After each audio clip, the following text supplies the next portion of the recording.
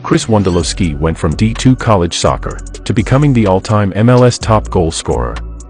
At age 18, Wondolowski committed to play college soccer at Division II school, Chico State University. Over the next 4 years, he emerged as a standout player, scoring 39 goals in 84 games. In 2005, he became the 41st pick in the MLS draft and joined the San Jose Earthquakes. However, Wondolowski struggled over the next few years, only scoring 4 goals between 2005 and 2009. Things began to turn at the start of the 2010 season, when he led the MLS in scoring with 18 goals. His scoring momentum continued over the next decade, and in 2019, he broke the all-time MLS goal-scoring record.